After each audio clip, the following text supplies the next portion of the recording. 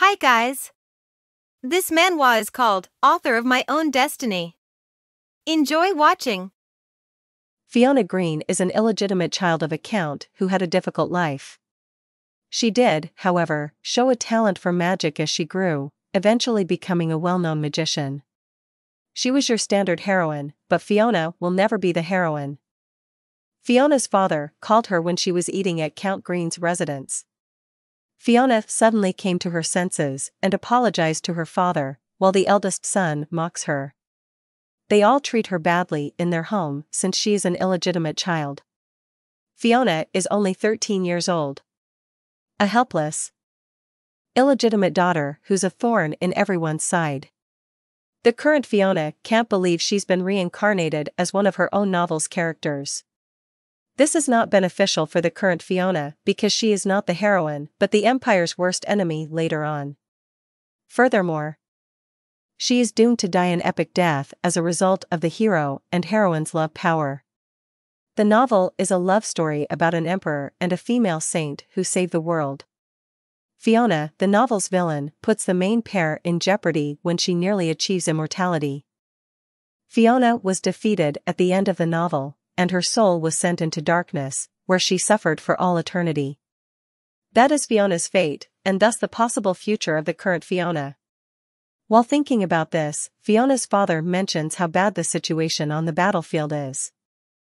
As a result, the emperor directed that a magician from their household be sent to the northern front lines. Hearing this, Fiona remembered the novel she authored, in which the original story begins in 6 years and the empire has been significantly weakened due to battles with demonic monsters. Her father informed them that because the emperor had asked for a magician from their family, one of them would have to travel to the northern battlefield. Hearing this, the count's children were all taken aback. It is appropriate for the emperor to request a magician from their family because House Green is known throughout the empire as a family of mages. Fiona was pushed to volunteer in their place by the family's eldest son. Their father was overjoyed that Fiona volunteered as if they were trying to kick her out of the house. Fiona wishes to retaliate, but she believes she has no choice but to accept their treatment of her. Maids don't look after her, no one in their house cares for her. And she's always alone and locked up in the attic. Her family had always mistreated her because she was a bastard kid. So she simply agreed to go to battle in the north. Fiona was upset deep inside and wondered if the original Fiona felt the same way, but unlike the original, the current Fiona didn't despise everyone since they were her creation. Fiona arrives on the northern front lines to meet Duke Halon at Halon Castle. As Fiona entered the room where the Duke was, he already criticized her for being the child brought to help them. Fiona was already aware of the Duke's fierce attitude and will be the master of the male lead in the future. The Duke was enraged because Count Green sent a tiny little girl, and it appears that the Count is looking down on the Duke. The Duke declares that after the battle is done, he will annihilate the House Green. He approaches Fiona and asks her to explain why she was sent there rather than an adult. Fiona expressed the same reason that her siblings had given her. The family name will be carried on by the eldest son, her sister will marry soon, and the second son will be engaged soon. The Duke believes that the Count does not take the war seriously and has ordered Fiona to return home since they do not need children at war. Fiona has nowhere to go, and because she knows how to utilize magic, unlike the last Fiona, she can persuade the Duke. She called the Duke before he left. She requested that he allow her to prove herself and allow her to stay in his home. Fiona thought that it would be better to make a reputation for herself in Halon than to be thrown out onto the streets and wait for the male lead to appear. The Duke was perplexed as to what a kid like her could do. But Fiona insisted on fighting alongside them as a mage on the battlefield and proving to them that she could assist them in winning the war. The Duke was surprised to hear this, and Fiona, despite her bravery in speaking those things, was terrified within. The Duke smiled and told Fiona that he agrees to allow her to prove herself after some thought. Geron, the Duke's assistant, returns to the Duke after seeing Fiona in her chamber and they discuss Fiona. Jaron asked the Duke if he would allow the child to fight on the battlefield. And the Duke said yes, because Fiona volunteered. Jaron was even told by the Duke that she would be sent to the second rampart. Jaron was taken aback since the second rampart is crawling with demonic monsters and is the most dangerous spot on the front lines. However, the Duke assures his assistant that he will also be traveling there with Fiona, so there is no need to fear. However, the Duke also informs Jaron that if Fiona proves to be useless, he will let her become monster food. Before they leave for the second rampart, the Duke reminds Fiona that the time has come for her to prove her value and that she has no one to protect her. The Duke also asked Fiona if she was afraid, to which Fiona replied that she is not afraid to die. A battlefield is a better place to die than the palace where she died in her previous existence. When they arrived at the second rampart, soldiers started yelling that demon monsters were attacking. It's a good time for displaying Fiona's strength. Fiona runs to the top of the wall to see how the battlefield looks. She was taken aback when she saw it since it is far worse than she described in her story. She could hear army screams from here and there and described it as terrifying. Fiona felt guilty. After all, she is the one responsible for what she sees in front of her eyes because she wrote it. When the Duke saw her expression, he told her she could turn around and leave, but Fiona reminded herself that she was the one who caused this problem, therefore she needed to accept responsibility. She informed the Duke that she would not be leaving and began to use her magic to aid in the fight against the monsters. She can feel the mana pouring as soon as she concentrates and has faith in Fiona's abilities. The Duke noticed some clouds developing in the sky as if a storm was on its way. Then Fiona began to strike all of the monsters on the battlefield with thunders. After witnessing such incredible magical ability, all soldiers, including the Duke, were in awe. Fiona, on the other hand, felt relieved since she had accomplished her goal. The Duke carries Fiona while informing her that he has never seen such a great mage before. He then walks to the side of the wall, Fiona in his hand, to show her that the remaining monsters are fleeing. Fiona was happy to see the demons fleeing because it was her first accomplishment in this world. She realized that the soldiers below were staring at her, so she waved to them while being carried in the Duke's arms. The troops all chanted Fiona's name, thanking her for saving their lives. Fiona asked the Duke about her status as an assisting mage in this war. Fiona was overjoyed when the Duke brushed her head and smiled as he welcomed her to Halon. A month later, Fiona received everything from the servants and was dubbed the young genius mage.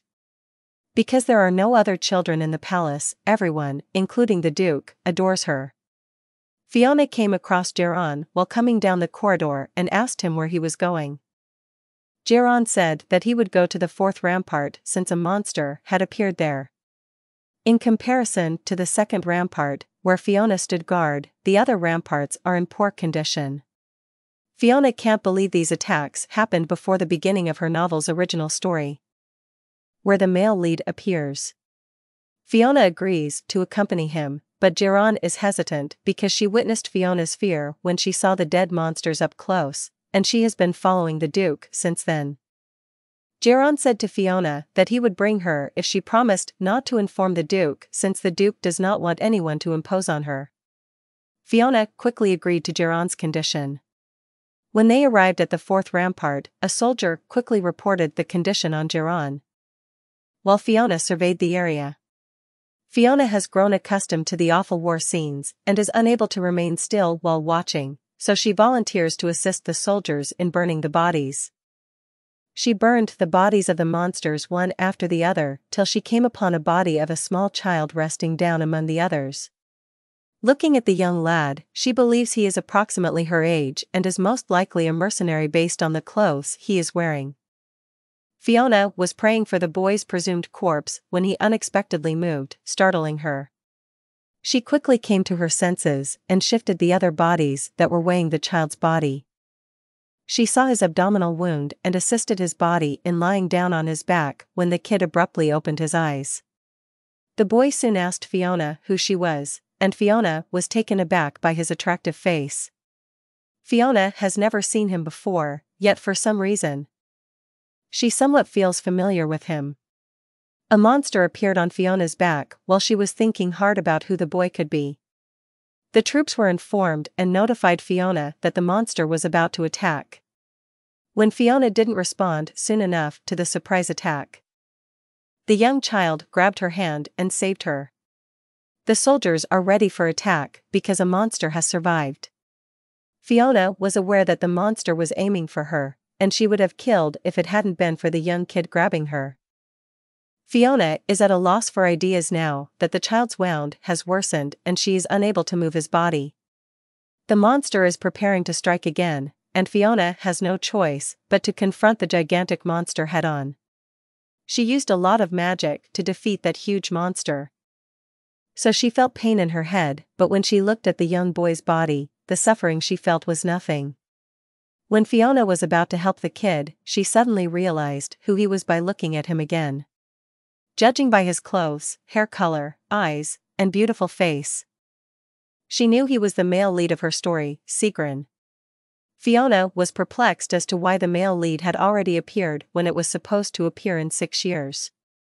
She understood it was not the time to worry about anything else because her objective was to save him first, because if she didn't, the world would end as there was no hero in it.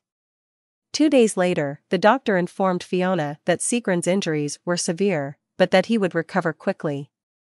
Fiona was relieved because she had prevented the end of the world. While looking at Sigrun, Fiona remembered that she had only written a few short phrases regarding Sigrun's past in her novel. In the original novel, she didn't give any precise details.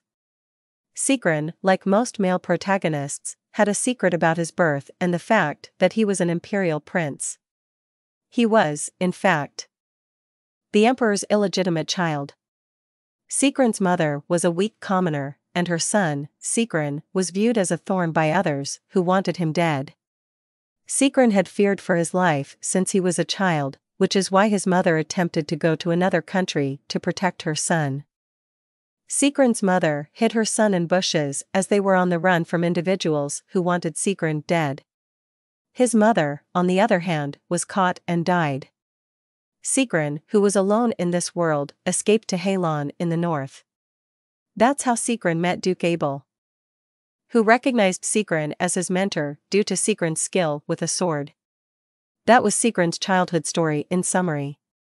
It was quite normal to have a terrible childhood story in any fantasy novel, but Fiona was saddened on the inside thinking about how Sigrun had experienced those events. While Sigrun was still sleeping, Fiona took a nap at the bedside. When she woke up, she noticed Sigrun staring at her with wide-open eyes. Sigrun asked Fiona a few questions and exchanged names while staring at her. Sigrun was perplexed as to how he was still alive after that. Hearing this, Fiona assumed he had forgotten about the time he saved her from the monster. She told Sigrun that she would summon a doctor and get him examined. Sigrun was astonished to hear it, and Fiona reasoned that his health was more important. He may be the male protagonist, but he is still a child, and her fantasy of him has proven to be far from reality.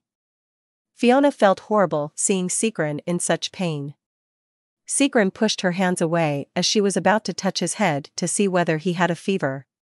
Fiona was being gentle with him, but Sigrun was becoming increasingly irritated, so Fiona poked his injuries to get him to stop complaining. Sigrun was simply being cautious about her because they were strangers to each other. Fiona expressed her gratitude to him for saving her life. Duke Abel enters the room as Sigrun is saying that he doesn't recall saving her. The Duke told them both that Fiona was still too young to bring men home. Fiona knew the Duke was upset, so she did not retaliate further. Instead, she explained that Sigrun was gravely injured, which is why she brought him home and had him treated. Duke Abel inquired about Sigrun's origins, saying that he did not appear to be from Duke's territory. Fiona couldn't answer the question because she never thought about where Sigrun was from when she was writing the story. Sigrun responded to the Duke by saying he was with the Carl mercenaries. The Duke asked him if mercenaries often hire children like him. Fiona revealed to Seekrin that he is Duke Abel Halon. After hearing that, Seekrin went into deep thought about whether the Duke would try to kill him. Fiona teased Seekrin to get him to stop thinking. When Fiona is having fun pestering Seekrin, the Duke lifts her and tells her that she is too young to be messing around with boys. Fiona saw that the Duke has taken to embracing her in his arms unfrequently, leading everyone to believe that he is her father. She abruptly asked the Duke if Seekrin could stay in his castle until he recovered. Because this is the first time Fiona has requested the Duke for something, the Duke decides to let Seekrin stay and gives him room to recover. Fiona was surprised that the Duke is also providing him with a room. The Duke informed Fiona that he is giving the small kid his own room so that the two of them do not sleep in the same room. After hearing that, Seekrin embarrassed and raged at Fiona, stating she was spoiled to the point of being ignorant.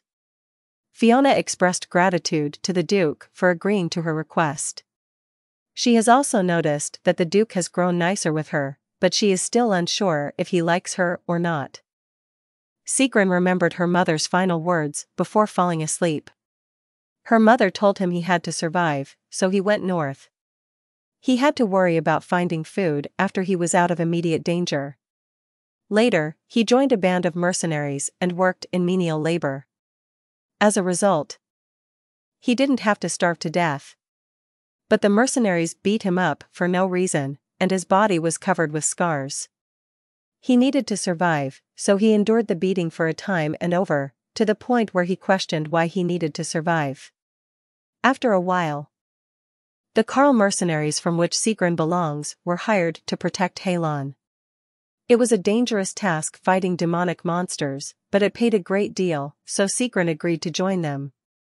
Seekrin was not provided with a decent weapon, so he had to come up with someone else's sword that he picked up on the battlefield.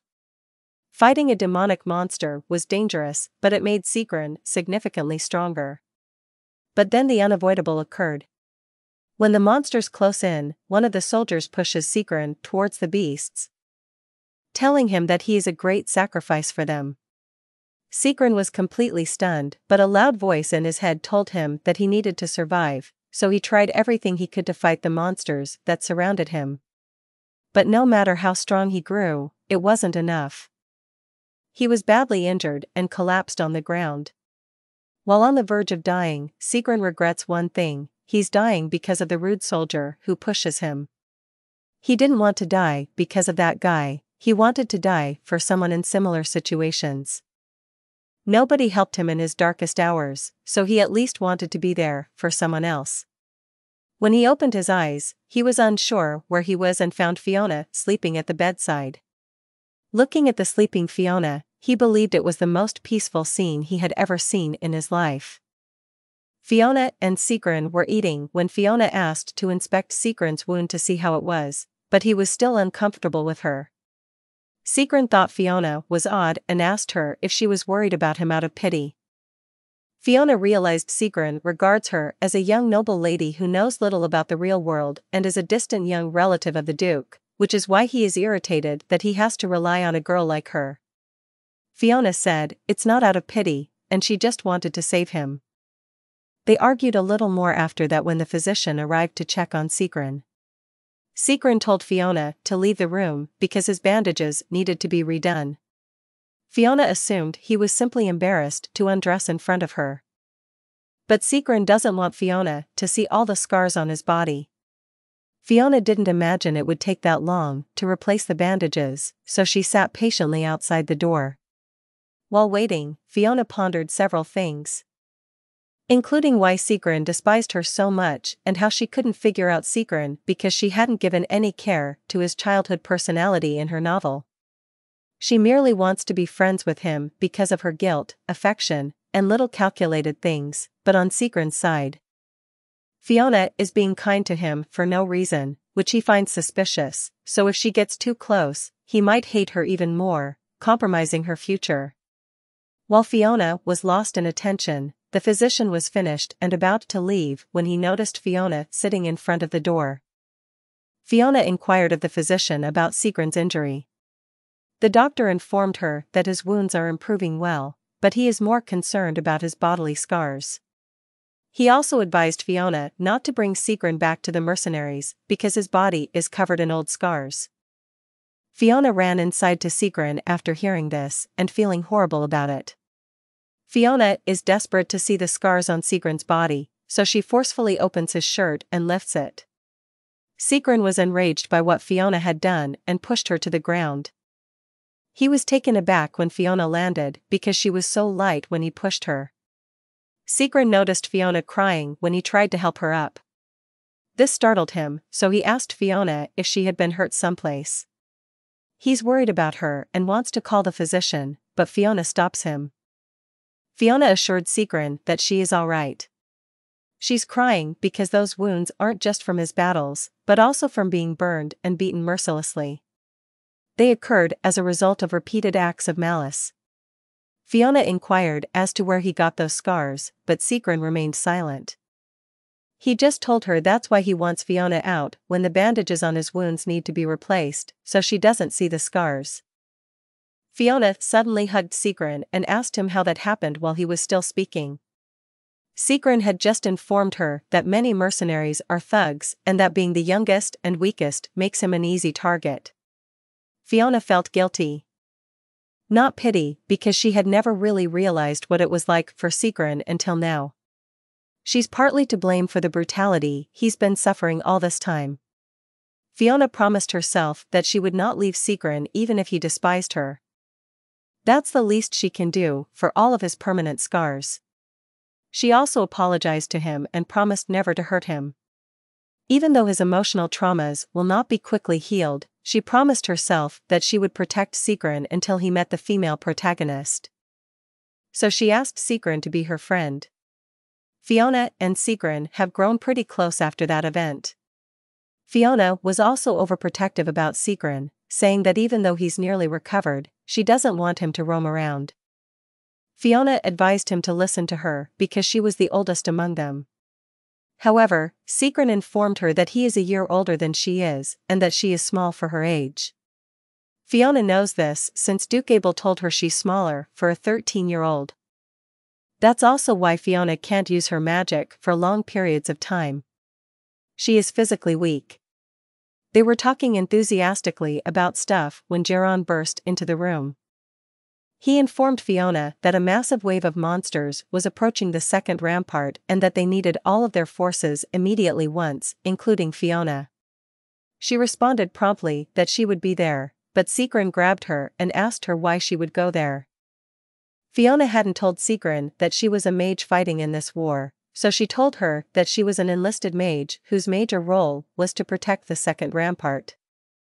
Sigrid is shocked by what he hears from her and yells at her that the second rampart is the most dangerous of them. He went on to say that even mercenaries and knights who had spent their entire lives on the battlefield had died the moment they set foot there, so how could a tiny girl like her guard such a spot? He also told Geron that they were insane to put a small kid like Fiona in such a dangerous location. Fiona understands Sigrid's rage because she is the one who gave him the character to seek justice, thus he feels awful that a small girl has to go to the battlefield. Fiona assured Sigrid that everything is alright. Sigrid became enraged upon hearing this and questioned if she was not worried at all. Fiona responded by informing him that she had nowhere else to stay and that she needed to do her part. Halon needed a mage. And she needed a place to stay, so they are assisting each other. Fiona reassures Sigrid that there is nothing to be upset about. After all, she chose to stay in Halon, so there's no reason to blame anyone for sending her to the battlefield. Sigrid then inquired about her family. To which Fiona said that she is an illegitimate child and that her family was the one who sent her to Halon to get rid of her in their home. Sigrid's face was shocked because he knows how it feels to be a child alone on the battlefield and that one must pay a price to protect oneself. Fiona informed Sigrid that it was her choice, therefore he shouldn't worry about her, and that if she died on the battlefield, it was because she wasn't competent enough to survive. Before Fiona leaves, she reminds Sigrid not to move too quickly so that his wounds don't reopen. And also not to skip meals. Sigrid asked Fiona why she was so concerned about him, and her response was simple: he was hurt. When Fiona left the room, she noticed the Duke waiting for her outside. The Duke is mad, therefore he must have overheard them talking. He was about to say something to Fiona when he stopped himself. He simply scoops her up on his arm and reminds Fiona not to leave his side when they arrive at the battlefield. They successfully defended the second rampart that day, and their peaceful days continued. Fiona and Sigrid became even closer, and Sigrid stopped being harsh to Fiona after discovering she was a mage. Sigrid's wounds had already healed entirely, thus there was no reason for him to remain at Helion Castle. Fiona, on the other hand, does not want Sigrid to return to the fourth rampart since the mercenaries who beat him will still be there. While Fiona was contemplating what she could do to Sigrid, a maid called for her to inform her that the Duke wanted to speak with her. Before entering the Duke's office, the little girl contemplated what the Duke would discuss. She assumed it was about trusting her or her abilities since they always fought together. Duke Abel told her that he was informed by the doctor that the boy she had saved had already recovered. Fiona was already aware of it and didn't want to kick out Sigrid immediately since the mercenaries who mistreated him were still not punished. The Duke added that he disliked the idea of bringing strangers to his castle, which Fiona was also aware of. After hearing that, it made the little girl anxious, while the Duke was smiling, saying that maybe Fiona already knew the identity of Sigrid, so she let him into the castle. When Duke Abel inquired if she had already known their guest, Sigrid, before she brought him into this house, Fiona denied her awareness of his background. If the Duke had already checked the background of the strange boy, he must have discovered that he was an imperial prince. Perhaps, it would be suspicious for an illegitimate child of a count to know about the secret of the imperial family, so acting dumb would be her best option. Fiona answered that she just knew the boy for being an orphan who was doing menial work with the mercenaries. While explaining, she noticed how the Duke intently staring at her, which made her plead in her mind to believe her. Fortunately, the Duke thought that the identity of the boy was not that necessary for her, based on her capability. He added that he could not read what she was thinking because sometimes she acted like her age, but sometimes, she was sterner and more level-headed than anyone. When Fiona claimed that she was just like the common girls, the Duke opposed her as he stated that she was undeniably a genius. Because of that special feature of hers, he was confused about whether he must keep her close or be distant from her due to reason that having an overwhelming power can be a double-edged sword. In the end, the Duke decided to keep her as he thought of giving her an additional duty. Fiona took it as an assurance that there was nothing to worry about getting kicked out anymore. She was aware of the feud between Abel and the imperial family, so she understood why the Duke was suspicious about how they sent him a little girl as a backup. Abel showed her a petition from the residents of the town near the fourth rampart. It indicated that the mercenaries were harassing the residents under his protection. When Fiona read the document, she was surprised to see that they were pertaining to the Carl mercenaries, which Sigrid was a member of. After reading it, the Duke declared that he would give her temporary authority to punish the perpetrators at the fourth rampart. He wanted her to teach them a lesson. Afterward, Halon would reward her 10 times for her efforts as she made the enemies pay 10 times for the inconvenience they had caused. As for Sigrid, she will be escorting him back to his place since he was already healed. They began traveling. Fiona was amused by the snow she saw outside the window of their carriage. When she saw a snowman, she invited Sigrid to make one. But he was just irritated about that thought, which made Fiona inquire if he was still mad about how she kept that she was fighting in the battle.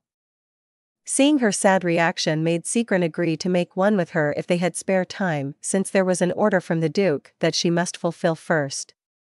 It made her happy as she enthusiastically invited him to play once she finished her mission. In the back of his mind, Sigrid was wondering why the girl wanted to play with someone like him. In fact, he does not know how to have fun with the girls his age, and he could not even afford to say kind words to her. Furthermore, he could not believe that Fiona was a mage. For him, Fiona was like a winter fairy from the fairy tale. Despite her unreal physical features that could even compare to a white rabbit hopping around the bed of snow, there was a dangerous responsibility beneath her. She is a mage who is guarding one of the most dangerous places on the battlefield, the second rampart. Because of it, he could not help but be enraged at the people who sent her away to this kind of place. Moreover, he was also mad at her for letting herself be involved in this situation. Fiona was even more concerned about him than herself. Her goodness to him made him wonder if the little girl was trying to be close to him because possessed an imperial blood who could be useful to her in the future. Even though he was not certain about it, he still wanted to trust her. However, there was a time that he could not, because he was afraid that she might betray him. Suddenly, Fiona asked about the set of rules for the mercenary. Sigrun answered that they have no rules, it is only a matter of survival of the fittest. They are weak against the stronger and strong against the weaker.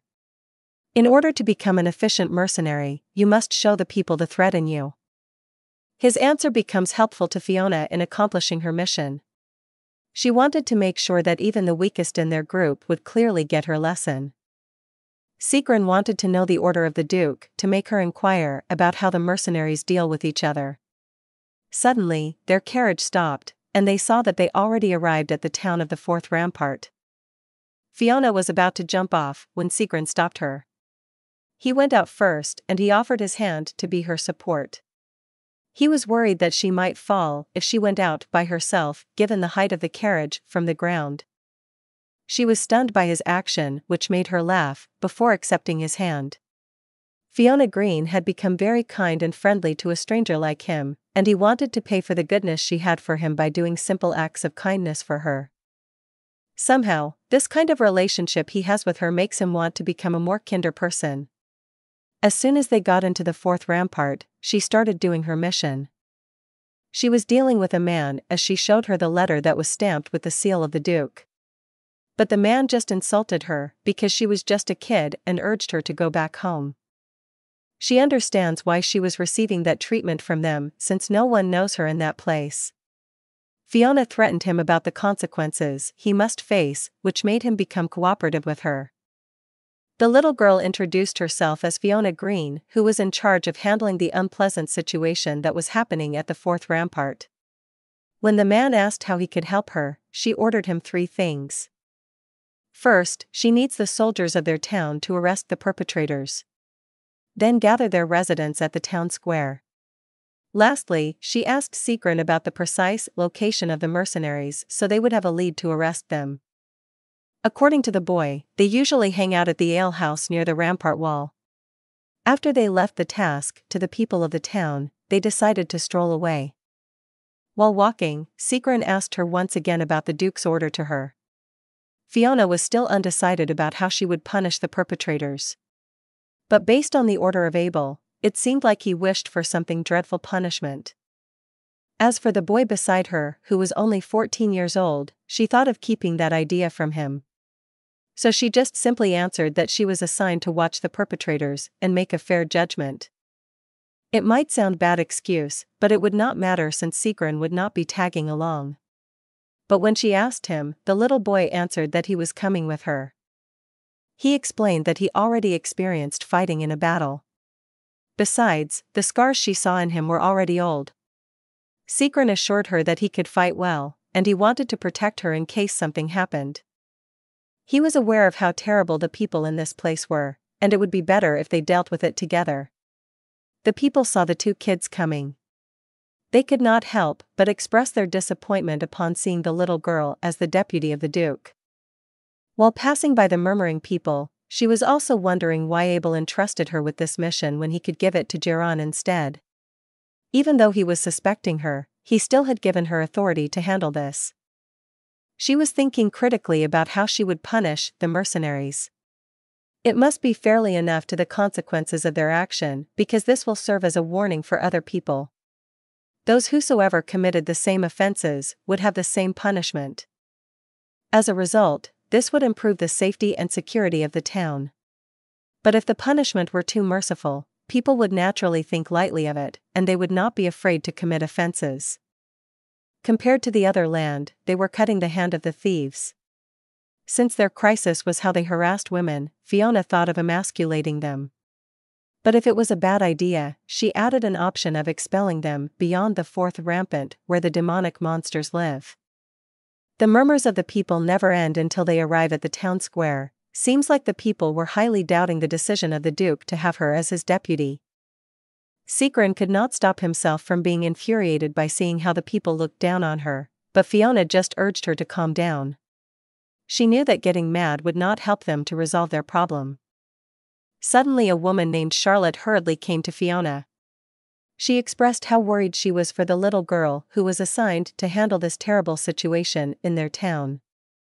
The deputy of the Duke just thanked the concern she had shown, but she continued proceeding to her mission. The mercenaries were trying to resist the soldiers who were arresting them. Their claims were as if the residents of the town owed them their lives after saving them from the monsters. When Fiona saw them, she could sense the strength they had, since 3 soldiers of each were not enough to turn them down. One of them noticed the kids as he mocked the presence of the young boy he assaulted. The people before her were the ones who extorted, assaulted, and harassed people, but not to the extent of murder. Fiona revealed to them that Duke Abel Halon ordered her to handle them. But the bold mercenary just exclaimed his opposition to her authority of ordering him. He was so full of himself as they thought that the people were being ungrateful after they saved them from the monsters. Fiona knew that arguing with them would not make any sense, so she decided to use her power to threaten them. The mercenaries were afraid upon seeing how a little girl could cast her magic against them, which made them shut their mouth and tremble in fear. As she made the mercenaries calm, she proceeded to state their offenses. While handling the mercenaries, the people who witnessed what she did were surprised, particularly Sigrin. It was finally proven in front of his sight that she was a real mage. She was nothing like the mages he had seen before. Most of them could make a fist-size fireball, but Fiona was the only one he saw who could make a phenomenon caliber. He finally understood why the Duke was keeping her and entrusted this problem to her in his stead. How a little girl stands bravely in front of those muscular men would leave a very strong impression on the people. This day will be fixated in their mind that Fiona is not just an ordinary girl. This would probably spread rumors about her. More importantly, she was receiving better treatment from the people of Halon Castle. He felt like there was something in her that the Duke needed to give her a convenient life. Fiona presented 2 options for the mercenaries to choose from. Either they would leave the town without bringing any weapons or supplies, or cutting off their private parts. The mercenaries exclaimed why they should not do any business with the savage and ignorant northerners. He added again of how they protected the town from the monsters, but Fiona defended that the Duke paid them handsomely for the risks they took. Moreover, the mercenaries could also salvage some resources from those demonic creatures, which could cost lavishly. Both parties could benefit from each other, where the Duke needed manpower to protect his realm, while the mercenaries would gain money from this job. Since they could not decide, the little girl volunteered to choose for them. Suddenly, she felt chill in the place and noticed the silence of the people. It became clear to her when she heard Abel speak behind her. The presence of this man could naturally bring a chill to the people around him. Duke Abel Halon came with Geron. He effortlessly lifted the little girl as he asked her decision about the perpetrators. Fiona asked first about how much of their conversation he overheard. So, he answered from how the mercenaries insulted the northerners. She repeated the choices, and he liked both ideas, which made him question why she was letting them choose. She said that it was her way of showing mercy to them, but Abel claimed that there was no mercy living in them anymore, which made them tremble in fear. He began to walk closer to the bold man as he granted his claim about the northerners. He savagely kicked the most sensitive part of the male. Just like how he started, he commanded the soldiers to emasculate the mercenaries before throwing them beyond the 4th rampart. While Geron was building a snowman with the 2 kids, he informed Fiona that the Duke had come all the way there because he was worried about her. Because of the changes he saw from the Duke, it made him sarcastically claim that the end of the world was about to come. Duke Abel might be brutal sometimes, but he assured her that he came there because he was concerned about her. It seemed like it was not his intention to give her that kind of order, to begin with. Fiona could not believe that he did not come to check if she was doing well in her job. Jaron added that the Duke entrusted her with that task because he knew that she was capable of doing it. So, he suggested that she should be more confident about herself. Later on, he decided to leave to get them some water. She must have known the truth from Jaron, but she did not let herself be bothered by that thought as she focused on playing with Seekrin. While she was busy building their snowman, Seekrin inquired about her plan after leaving their place. She answered that she would just continue living as she is. Even though he was ashamed to ask, the boy requested her to visit him. Fiona was taken aback, which made Seekrin take back his words immediately. He assumed that she was just being nice to him out of pity. Because of that, Fiona held his hand as she promised that she would visit him every day, and his claim was not true. She even insisted on coming often since she was the one who wanted to initiate friendship with him. It took a while before Seekrin replied to her when she assured him that she would surely come to see him. Fiona understands if her friend cannot come to see her due to the restrictions in the castle, but Seekrin promises that he will do his best to be able to visit her someday. Halon Castle is not a place where people can freely come and go, so she thought that her friend was planning to rise through the ranks in order to visit her someday. Seekrin thought that Fiona would not believe in him because he was just an orphan kid with nothing in his name. But Fiona believed that he would do everything where his efforts would be significantly rewarded. Since she was the author of this story, she knew that Seekrin would be successful in life. Aside from gaining wealth, prestige, and power, he would live a happy life with a woman who could heal his wounded heart. She promised to help him achieve his ambitions in life, as she also sworn to do that from the very moment that she saw his scars.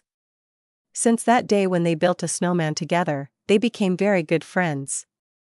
After 5 years, the kid was already 18 years old. Fiona is currently shivering in the cold of the castle. She regretted making Halon a cold place as she could not still handle the bitter coldness of it. A new recruit was advising Fiona not to let her guard down as he assumed that the mage was not focused on the battle. But she assured him that she was quite focused while attacking the beast behind them and returning the advice to him. That terrified the newcomer, so Fiona gave a little comfort that she would prevent any casualties from happening and told him that as long as they work together, they will be fine. Those words got the heart of the man, but before he could get close to their mage, a slayed head of monsters dropped in front of him by Seekrin, which made the efforts of Fiona to cheer him up became useless. The 19-year-old Seekrin just made an excuse to his friend that the newcomer was getting in the way. Fiona noticed that her friend grew up to be a tough guy who's not afraid of blood anymore, which she thought that it suited him. But sometimes he was acting like he was still going through puberty. Fiona told Seekrin to apologize to the new recruit as he frightened him, but he reasoned that it wouldn't help them if they would easily get shaken up by trivial things like that. He even scared them more while telling them that it was just only the beginning of their training. Before the new recruits got their spirits down, Fiona shared that she was like them when she first started to go to the battlefield, so she knew that they would also do great just like her. The young man blushed at their mage's words, but Seekrin got irritated just by looking at him, while Fiona was annoyed at his friend's reaction and thought he was becoming more and more like Abel. It has been 5 years since Fiona came to Halon, meaning the time that the original story began was nearing. Currently, Seekrin kept his childhood promise over the years while learning swordsmanship from Abel. That training made him reach the position where he could freely come in and out of Halon Castle. Everyone also acknowledged his strength, so no one dared to mistreat him. As for Fiona, she was living the peaceful life that she wanted while receiving the rewards for protecting the ramparts, so she no longer had to worry about money. All that was left for her to do was to make sure that Seekrin and the female lead of her novel met to get married and live happily ever after. But there was one hindrance to her plans, and that was Duke Abel was persuading her to accept his proposal to become his adopted daughter. Fiona firmly refused his offer since she already planned her life ever since she first arrived in Halon. The Duke didn't give up yet and said that everything Halon had could be hers, including status, power, wealth, and prestige. As long as she became his successor, she will never want for more. The Duke was persistent, but Fiona was hard as a rock, so Abel didn't push it anymore and just complimented her for working hard the past 5 years. He thanked her for it, but Fiona thought that maybe he was critically ill as he was not in his usual self. Even Abel was feeling awkward saying such words, but he told her to just listen to him. He added that Heilon has become more stable ever since Fiona chose to fight demonic beasts at a very young age, and they also gained strong knights, like Sigrun. What he was trying to say was that if Fiona wished to leave Heilon, she could do it whenever she wanted now. Her magic skills could help her to enjoy her life with great fame and fortune in the capital. If she worried about being called an illegitimate child, the Duke could do something for it so no one would dare to disrespect her. Fiona did not expect that he would be considerate of her. The Duke added that he was just giving her the reward she deserved. She teased him for being kind as he tried to insist that it was his payment for her service. Even though the Duke tried to deny it, she still saw kindness in him, which made her regretful for calling him a cold, heartless person. Suddenly, Duke Abel handed her the letter from her family. She suddenly remembered how the Green family pushed her to the battlefield when she was just a kid. Since that day, they never sent a single letter to contact her, so she wondered why she had received one now. The Duke urged her to open it to know the reason. He added that he could turn down the House of Green for sending her to the battleground against her will if she wanted to. Besides, he also had years of wrongdoings he discovered in that family. But Fiona corrected that she was not mad at her family. The original story was about to start. The female lead will be making her entrance soon. However, things will be complicated if she gets closer to Sigrun. Fiona thanked the Duke for his kindness. In order to express her gratitude, Duke Abel wanted her to call him father, but she just refused. As she finished reading the letter, she informed him that her family wanted to have her death certificate. According to the letter, her father, Count Green, is currently suffering from a critical health condition. Therefore, it was their time to settle the matters regarding the inheritance, so the other members of the Green family wanted to know if Fiona had already died. They knew how dangerous the situation she had been to think that it was impossible for her to survive. 5 years ago, she had been an eyesore to the family, so they sent her out. Since then, she had been forgotten and now they only remembered her because of the inheritance. She has no interest in getting her portion of their inheritance at all. She does not want to attend the burial of the Count either. What was just ironic was it happened exactly as Abel was letting her do what she wanted. There was no way that a Green family would not find out that she was still alive, since they would never receive her death certificate. And they would surely bother her if that happened. It made her wonder if she would just sign a waiver to proclaim that she was giving up her portion of the inheritance. Even though Abel said that he could make them pay for what they did, she did not want to waste herself on something that happened 5 years ago. Besides, they were nobles whom she could not kill or hurt, which would lead her to be imprisoned. The only way to peacefully handle this situation is to completely cut her connection with the Green family. However, she needs to go to the manor of their family first to settle it. While she was thinking deeply, the adult Sigurd came to see her. She invited him into her room, but he refused. As they become older, he starts to become distant from the girl. He told her that Abel informed him what happened. Hearing him addressing the Duke by his only name, she scolded him to show some respect since he was his teacher. Sigrun listened to her as he continued what he found out. He was told that she would be leaving soon. Fiona explained that her father was in a critical condition, so she must go to the capital where they live. He inquired if she would return right after her father died, and she answered that she planned to stroll around the capital. For a girl who spent her years in the Heilon castle, it was a nice idea to go somewhere. He was eager to know her return, so he asked her again. But Fiona answered that she was not planning to return because there was no reason for her to stay there anymore. They had been friends for 5 years, and she became his protector. And now, there is nothing she can do for him since the significant events of the novel in this story are about to begin. Sigrun initiated to talk inside her room as he let his frustration show. He complained about how she made decisions without even inquiring about it to him. He wanted to blame the Duke for giving her freedom to do what she wanted. It was like the 5 years they spent together were just nothing to her. Fiona tries to assure him that she will write whenever she can to him. But Seagrin insisted that it was not the matter he was trying to point out. Judging from his emotion, Fiona could see that Seagrin was thinking that they would live together forever. She made him understand that as people reach their adult age, no matter how valuable their friends are, the time will come when they must separate from each other. Seagrin looked away as he asked her plan in the capital. Fiona was uncertain, yet she wanted to go to the warmer place. Seeing his sad reaction made her explain that they were not kids anymore. His emotion was like showing he was thinking of spending the rest of their lives together, and she understood why he was reacting that way. The capital was his hometown, but it was also the place he needed to escape from, because that was the place where the people wanted to take his lives. Time would come, if the story aligned to its supposed events, Seagrin would come to the capital.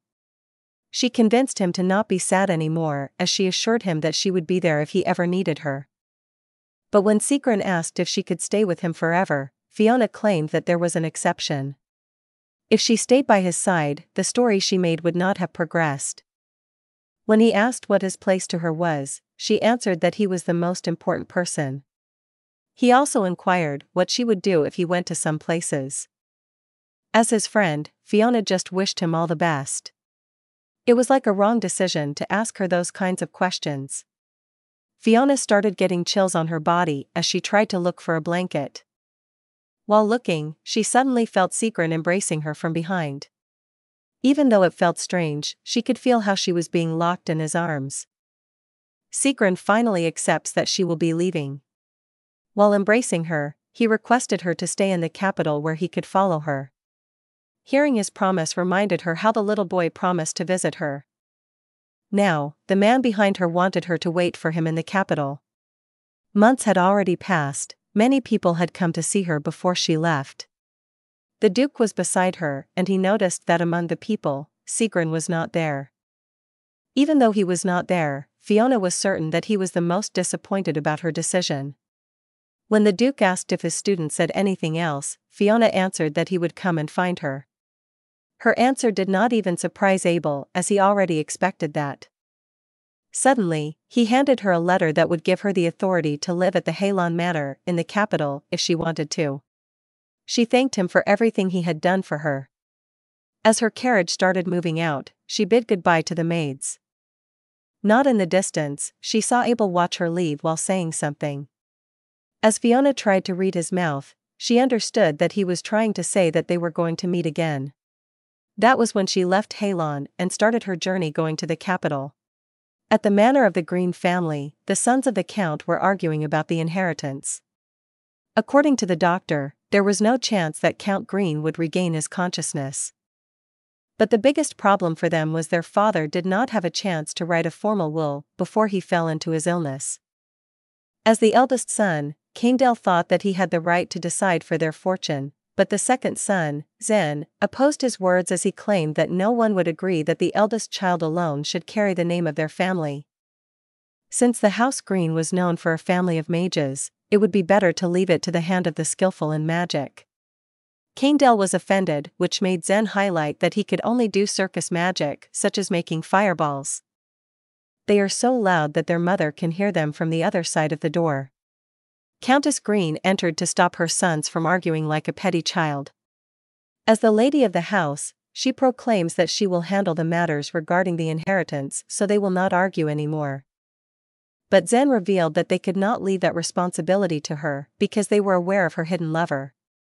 How she showered that person with money made them worried that the entire fortune of their family would fall into her secret lover. Countess Green was infuriated as they revealed her secret. But her sons do not care about whom she is having an affair with. While they are bickering, their servant announces that they have a visitor. They were all surprised to know that the visitor he was referring to was Miss Fiona Green. They could not believe that she was still alive after sending off to the battle. Zen assumed that it was an impostor since it would be impossible for a 13-year-old to survive.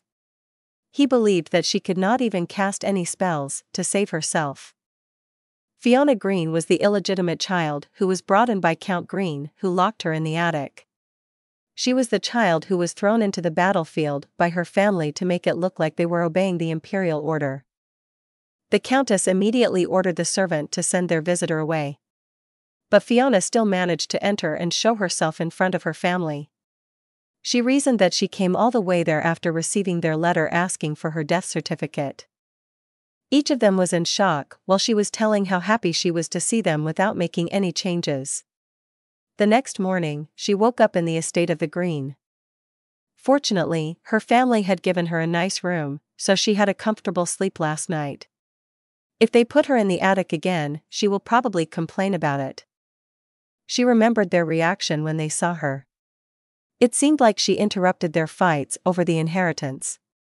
Moreover, she was just planning to sign away her inheritance and leave immediately because she did not want to be involved in this matter. Later on, a maid came to bring her the basin of water where she could wash her face.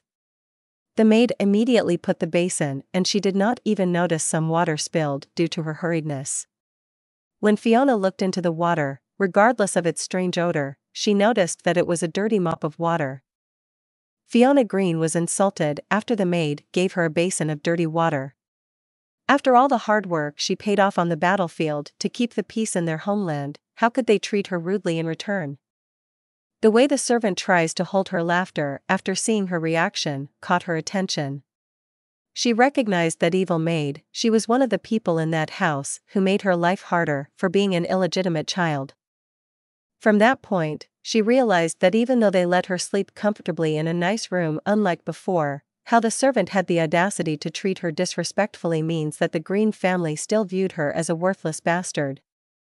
Nothing had changed, they still see her as a poor and powerless 13-year-old child who only has a half right to their family name. The way they welcomed her just now aroused her desire for revenge, not because she was offended, but because of everything that Fiona had to endure because of them. Fiona Green asked the name of the insolent maid, and she boldly answered her name as May. The way she could look straight into her eyes reflects her connection to her master in the house.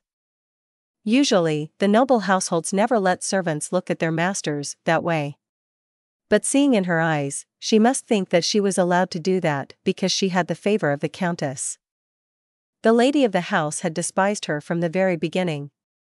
And she was certain that they would hate her more after showing up during the problem with their inheritance. The entire family might be worried by now that the illegitimate child could have a single gemstone from their possessions. The maid wanted to make sure that the unwanted visitor understood her place in this household. For her, she was still the immature little girl that just came to her age. She might be lucky to come back alive, but she could not let her mooch off the Green family again. Since the Countess wanted to see her running away while crying, this would be her chance to strengthen the trust she gained from the Countess. She would let her feel that she was unwelcome and never been accepted to stay in this household. Fiona stated that she could read her intention, so she pretended like her action made her cry. While the servant watched the lady cry, she was taken aback when Fiona suddenly slapped her. She could not believe that a powerless child who used to crawl on the floors of the mansion dared to hurt her. Fiona smiled after doing it as she stated that she was glad that nothing had changed in this place. The servant just yelled at her out of frustration. But the bastard child they knew just asked her about the wrong thing she did. She might be smiling, but she strangely made her feel terrified. May swore that she would make her regret doing it right after she reported her to the Countess. But Fiona did not let her go by slapping her and asked her the same question again about what she just intentionally brought to her. When the servant was about to answer, she suddenly groaned in pain again after Fiona madly hit her until she stumbled on the floor. She could not believe that the weak child she used to harass before could now lay her hands to hurt her. Fiona leaned closer to her while calmly demanding an answer from her. The servant was even terrified to say a word. Since she could not have her words, Fiona offered to talk with her like how they do in Heilong. It sent shivers to the servant when she mentioned that in Heilong, they cut the tongue of the impudent servants as their punishment. When she threatened her to cut her tongue instead, May begged her forgiveness. Fiona asked her who she was while caressing her face. It made the servant cry hard, showing her fear while answering that she was Lady Fiona of the House Green. Hearing how she stated her name as a part of the noble family she was serving, Fiona inquired how she must treat her. The servant could not admit the intentional disrespect she did to her, so she just swore that she would never act out of the line again while wailing for forgiveness. It seemed that it was already enough to make the servant realize who she was as she turned her back. May thought she was already spared, so she immediately stood to report it to the countess, who would certainly make the lady pay for what she did. But before she could run away, the cold rug water splashed all over her body. She was stunned when she saw that it was Lady Fiona, and she commanded her to take the empty basin. Before letting the servant go, she warned her again that if she repeated disrespecting her, she would make her pay the way she deserved. Fiona indeed lost her temper because of the insolent maid. But upon admitting it to herself, she randomly remembered Sigrun telling her that she had a temper. He might be right, however, the people in this house were really testing her. She just decided to walk around the house, when she suddenly heard the countess talking about how she could roam freely. Fiona defended herself that it was not a problem to do that in her own house. The countess mocked her when she heard her, thinking that it was actually her house. Hearing her made her want to slap her too, but she managed to keep herself calm. As the countess ascended the stairs, her mouth did not stop insulting her. While Fiona was trying to calm herself, she then realized that it must not be her to be the one who would always endure and hold back. They were the ones who started everything, and she had been keeping her patience. Growing up in Halon, a major part of the fighting was to face the opponent directly. However, in this case, fighting back would only cause her a lot of work and would make her stay longer. From that moment, she already made a decision: she would never hold back anymore. The countess halted when she heard Fiona thanking her after she finally had the courage to do things right because of her. The main reason why she wanted to give up her inheritance was because she wanted to cut her ties with the Green family completely. However, after the countess and her servant did, it gave clarity to what she must do. Fiona assured the lady of the house that she had no interest even in a single jewel in their household. However, she did not mention that she would not let them take anything either, as she wanted to bring their greed and selfishness out of themselves. If that happened, she wanted to see their gradual desperation after she boldly took away everything in front of them. Her words might be a sound of assurance, but even seeing her smile did not bring relief to the countess. That day, Fiona sent a concise letter to Abel where she was priorly requesting the severance he mentioned to her before. At Halon, Abel already received her letter, and he did not expect that she would be asking for it so soon. Fiona Green was indeed unpredictable ever since she was a kid. She was sometimes sweet and kind, while the other times, cold and conclusive. He thought that Fiona would love their place after she dedicated her life to protecting Halon. But when he told her to leave, she left without even looking back. It turned out to be disappointing, which made him wonder how this decision affected Sigrun. For 5 years, Fiona cared for him to such an extent where people thought she was secretly in love with him. But when she left Halon, as well as Sigrun, it seemed like she was implying that her work in this place had already been done. One thing about her that Abel never understands is that Fiona never lets herself be constrained by any societal ties or personal relationships. Later on, he heard Sigrun knock on his door, who mistakenly called him by his only name. He immediately apologized for it as their master let him in. According to him, he came as soon as he heard that he wanted to talk to him. Abel handed him the letter of Fiona and added that he would teach him another lesson. Sigrun read a letter and commended how she directly conveyed her point. The master teased him if he was upset for not reading something about him in the letter.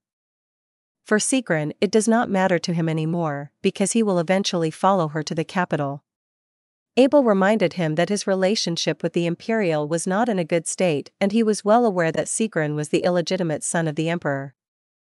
They had already talked about it years ago, and the young Sigrun could not answer his question about his chance to be officially recognized as the Imperial Prince. He admits that he was confused upon choosing between revenge, life, and peace. But now, Abel could see that he already decided what to choose. However, it was not an easy thing.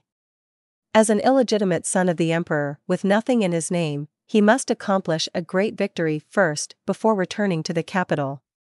He needed something that could ignite the hearts of the people and mark in their minds that he was the imperial prince. Abel provided an example. He could slay a master beast of a barren part of the Heilon, which could result in him as the prince who saved the entire village.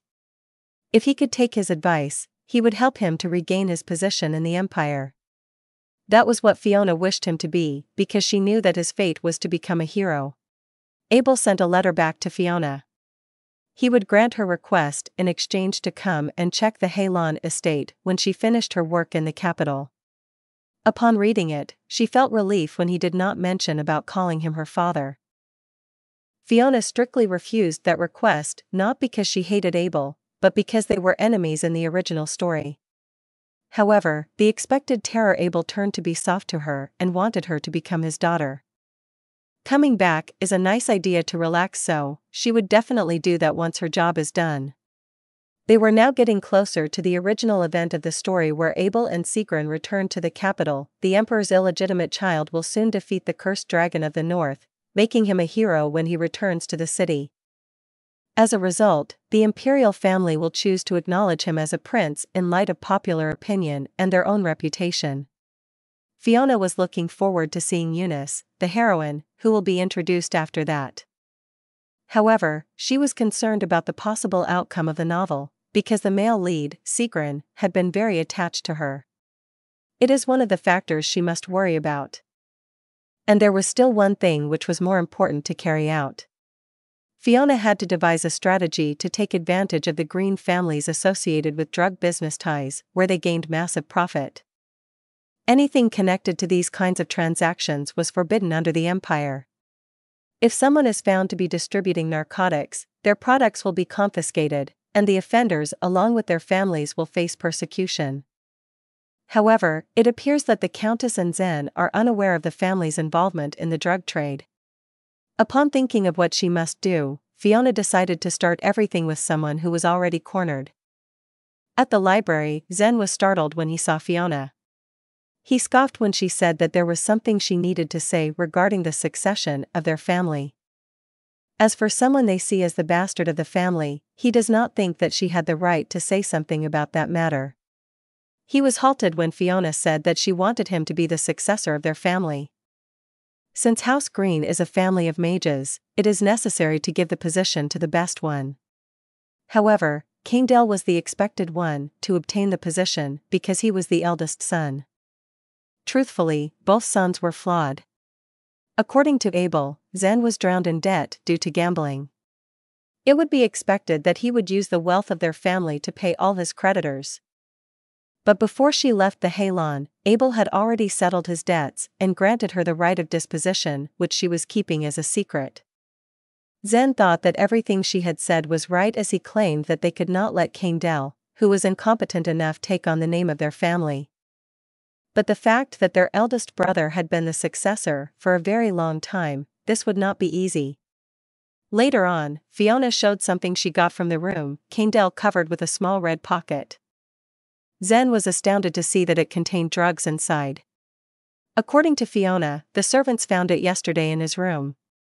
She acted like she had been very worried and disappointed that the successor of the family had this kind of addiction. For Zen, he could use this to defeat their eldest brother. He asked the name of the servant, but before Fiona could answer him, he requested him something first. Fiona asked him to remove her name from their family registry once he inherit the position of the count. That was her reason to return to the capital. It was totally opposite from what others think, that she came back for the inheritance. She claimed that she only wanted to see her family, but then, she was already tired of being called a bastard and being misunderstood. More importantly, she admitted that her existence was just a burden to this household. After hearing her side and seeing how she shed a tear, Zen swore that he would set her free once he became the head of their family. But in the back of Fiona's mind, he was the one who sent her to the battlefield for her demise. At the end of their conversation, Fiona revealed the servant who found the drug in Kingdale's room. But the truth is, saying that the substance was accidentally found was a lie. She actually bribed a servant to search the room of their eldest brother. The bribed servants would report to Zen that they had just discovered the drug by accident while cleaning Kendall's room, and they just coincidentally saw Fiona walk in during their discovery. This will lead to terrible arguments amongst the sons of the deceased count. Their conflicts have been growing increasingly violent. Due to their endless arguments, the countess seldom visited them at the estate because she was already sick of the situation in their home. As the days passed, Zen started spreading fabricated rumors about Kendall. As the rumors gained attraction, the family began questioning Kendall's rights to the family name. Soon after, the eldest son was arrested and disowned by his own family. She will now implement her next plan after putting an end to her brother's fight. She had been keeping an envelope that held a letter detailing the Green family's illegal activities. She intended to transmit it to the Treasury Department of the Imperial Court. Now was her chance to show the last piece that would turn down the entire family that had mistreated her. In the following days, it had not been long since Abel sent her a letter again asking if she had not finished her job yet in the capital. It seemed that he did not realize how difficult it was to bring down an aristocratic family. She just recently sent an anonymous letter to the Imperial Treasury which indicates the illegal activities of the Green family. Once the contents of the letter are verified as accurate, the fortune of the Green family will be confiscated. Given the extraordinary wealth of that aristocratic family, Fiona was confident the Imperial Court would view it as a favorable opportunity to increase the national treasury. 2 days later, Fiona went to the office of the newly reigned successor of their family. Even though it was not confirmed yet, she congratulated Zen for having a high chance to become the heir of their inheritance. Since there was no other person who would dare to compete with him for the position, he supposed that Fiona was right about it. Later on, Fiona presented the document as a part of their deal. In order to remove her name from the family, she just needs Zen's stamp on it. Her brother did it right away and urged her to leave since he still had a lot of work to do. But before Fiona left, there was one thing she needed to say to him. While smirking, she uttered that his addiction to gambling was incurable, particularly when he was heavily in debt. Zen was surprised when she revealed that she was aware of his secret, but his sister just left even when he called her again. While walking through the hallway, she saw the Countess on her way with the maid named May. They were glaring at her after seeing the person they despised the most. The Countess was infuriated when she saw Fiona, so she shouted for her to leave their estate and stop bothering her brother anymore. She was indeed on her way out to the place that made her little life a living hell. But in order to satisfy herself, there was one thing she needed to do with the lady of the house first. The Countess was astounded as she stumbled on the ground after Fiona slapped her hard. She stated that the eldest son had been kicked out, while Zen would live in debt forever, and now, she could not leave without slapping the Countess on her face. Her stepmother was surprised about the thing she said about Zen. Because of that, she got even more frustrated and told the staff to lock Fiona up. But suddenly, another servant rushed to her and reported the bad news. Under the imperial order, there were imperial guards who came to their estates. Fiona did not expect that they would come sooner than she anticipated. To make the Countess understand what was happening, she revealed the illegal involvement of her husband and Kendall in the drug sales, which she exposed to the imperial court. She was certain that the Countess clearly knew what would happen to them. After they confirmed the illegal dealings of the Green family, their entire fortune will be confiscated by the national treasury.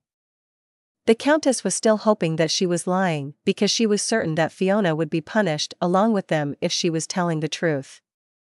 But the unwanted child showed her a document with a stamp of Zen that she was no longer part of their family. That means she has no responsibility for whatever happened to them in this crisis. Truthfully, Fiona would not go to this extent because she believed she might have played some part in this whole thing. However, she was reluctant to get emotionally involved since she felt she might be somewhat at fault. She would like to ask for forgiveness if only she could meet the original Fiona. But after giving it some more time to think, she concluded that this was something she should have done 5 years ago. Fiona fetched the jewel that dropped due to the impactful slap she gave to the countess, and reminded her to be careful with those kinds of things because she might never get to own something like it again. The Imperial Knights barged into their mansion and declared that they had received a report regarding their involvement in an illegal business. Because of that, they were given an imperial order to freeze the accounts of the family. As Fiona commended in her mind how the treasury does well in their job, it reminded her of the character in that field who loves money. After this job, she needed to plan her way back to the Halon estate. On the other hand, in the forest, Sigrun recently executed the most terrifying beast he had ever encountered. It makes sense that this was regarded as the supreme in the northern range after the tough battle. While resting after he slayed the top predator, Abel came and congratulated him. When he inquired about his feelings after completing his task, Sigrun simply answered that he had no particular special feelings about it. In order to return to the capital as an officially authorized prince of the empire, he must at least pull off a major achievement first. That was the reason why he executed the great beast, but he never felt any satisfaction about it. However, this means he can finally return to the hometown of the killer of his mother. More importantly, he can go to the location of Fiona. But Sigrun claimed that he was uncertain if Fiona remained in the capital when she boldly mentioned how much she wanted to travel. He thought that his student might need his assistance, so he prepared the most powerful weapon at the estate. But when he saw his job was already done, he decided to return to take care of their warriors. After his teacher departed, Sigrun pondered over his remarks to Fiona. That woman was hard to define as the wind. He remembered how she would always assure him that she would never cause him any pain as she declared his success someday. There was only one thing he wanted, but in order to get it, he had a lot of things to achieve. When he took a glance at the lifeless dragon, he saw the heart that he certainly thought was enough to have the attention of the numerous ladies. With the thought of making Fiona wait for him, he took off the dragon's heart. At the Halon's mansion in the capital, Fiona was amazed to see how more beautiful it was compared to the frightening castle she used to live in. She enjoyed looking at the scenery as she walked in. She observed that the training ground and the outside were kept up nicely. The garden is blooming with seasonal flowers. From the outside, the views appear flawless throughout. She was so taken aback by the gorgeous garden that she almost thanked the gardeners for all of their hard work. But she stopped herself, fearing that people might assume she was there to simply inspect them out. She didn't anticipate receiving kind service from the staff, and she didn't want to spend a lot of time in an uncomfortable environment either. Fiona expected that the housekeeper would be aware of her presence since she had previously informed the doorman of the reason for her visit. But when she entered the main door, it turned out opposite of what she expected. The housekeeper greeted her, and to her surprise, all of the servants were lined up to warmly welcome her arrival to the Halon estate. Thinking that the guest must be tired in her travel, they took her to the room they had prepared for her. Fiona was surprised to see how they provided a luxurious executive suite for her.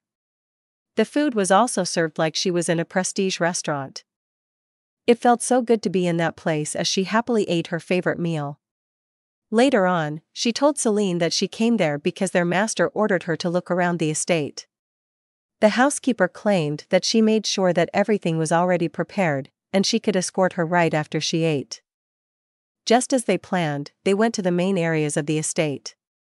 When they went to the library, Celine showed her the ledger where the expenses of the estate were listed.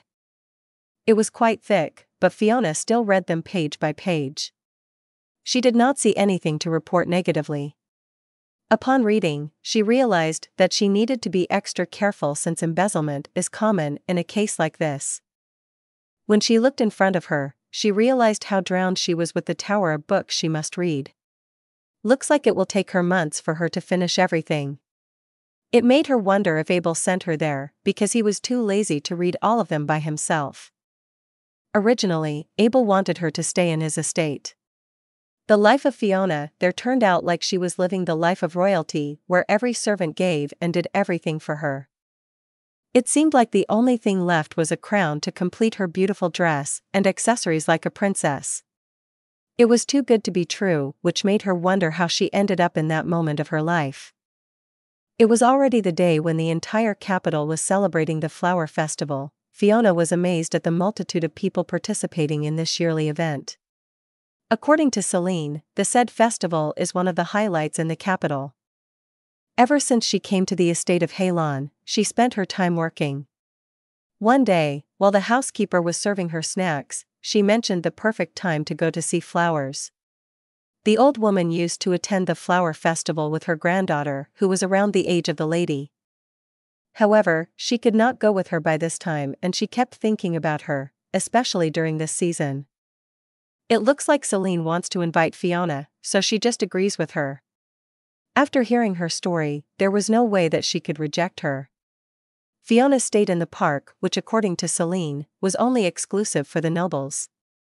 Fiona felt relaxed with the silence of the environment. There were other nobles in the park, but none of them ruined the peaceful ambience of it. This place was totally opposite to Heilong, which was surrounded by the shivering coldness of the battlefield. Fiona leaned on the railings as she let herself think about things. Whenever she had time in her most tranquil moments of reflection, she could not resist wondering at how implausible the universe she had just constructed, the people who inhabited it, and the fate she had written for them, a fate that involves events that follow a predetermined timeline. Considering that all she did was write the story, the leading male and female characters, and the major events that surround them, it is difficult to understand the universe within the novel without actually seeing the characters in person.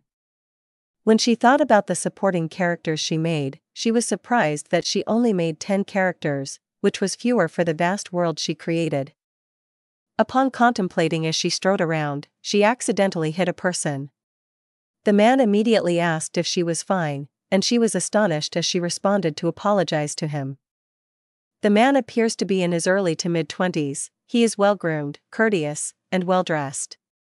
He looks to be a person of great rank. He also has golden eyes and vivid red hair. Unquestionably, the man smiling at her was incredibly attractive. Given the attractiveness of both the male lead and the male supporting character in the novel, the man who stood before her had to be a significant figure as well. However, she could not remember writing about him. She avoided his gaze when the man asked her once again.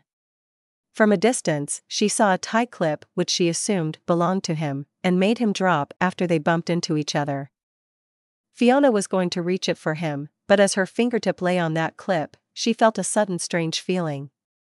The man reached the clip on his own and claimed that it was a magic stone. A magic stone is a tool used by laypersons or mages who possess unstable magical abilities. It responds to the touch of a maid. She doesn't need to use any of it since her magic is already strong. When the man noticed the reaction of the stone to her, he concluded that she was an incredible mage. The man noticed that the stone was brilliantly blazing red in her presence, which was, truthfully, it was written in this novel that it would react that way to match the power of the mage around. Later on, she decided to excuse herself to leave, but the man halted him and introduced her name as Arent Clovis. That made her remember the character she made about him. When he asked about her name, Fiona chose to hide her real identity and claimed that her name was Celine. They shortly greeted each other after knowing each other. As Fiona left, she could blame her forgetfulness on the ledgers that had been occupying her mind. Just like what she anticipated earlier, the man was an important figure in the story because he works in the National Treasury, which she randomly thought about. Arent Clovis had a figure of being a bad guy and an opportunist, a supporting male character who would always act facade sweet and well-mannered in front of Eunice, the female lead. Now that she is living as an incarnation of Fiona, that man will be the main reason why the character she lived on will become the final boss in the original story. The reason why Fiona became the final boss was because of her inability to control the power she had acquired through a dark agreement. The primary person who indulged her in this agreement was Arent, regardless of other objectives she had. Now that the author possessed the body of Fiona, she honestly had forgotten about the Marquis because she was too focused on Sigrin. Arent supposedly appears in the middle of the novel, so she does not expect to see him this early before the beginning of the original story. It seemed almost like a strange twist of fate that she should have run across him out of all the people in the capital. Arendt Clovis is the classic villain, an opportunist. While treating everyone else like trash, he was being gentlemanly to the female lead, whom he loves. Fiona couldn't help but wonder what it would be like to deal with him in real life from a third-person perspective. She reasoned that it would be best to flee away from him and never look back. Despite his charming appearance, he has a mean spirit. Fiona intended to dispose of him before he could harm her if things went wrong. She might be able to carry on as the kind Fiona if she eliminated every character who led her to become the last boss first. On the other hand, the Marquis was left dumbfounded at the park after seeing her running away just like that. He was certain that she recognized him even though he did not state his title. Well, he was already used to it since he was quite famous among the social nobility in the capital. However, the way she coldly looked at him was unusual when ladies used to admire how attractive he was. Moreover, it is also evident that she must be an advanced level mage, because her touch affected the magic stone. What makes her strange comes from the fact that someone possessing such a magical ability would undoubtedly be well known in social circles, yet he was positive he had never seen her before. Arendt thought that the girl named Celine could be advantageous for his work, so he desired to find her. At the Halon estate, Fiona was stressed out because of the endless books that she had to read.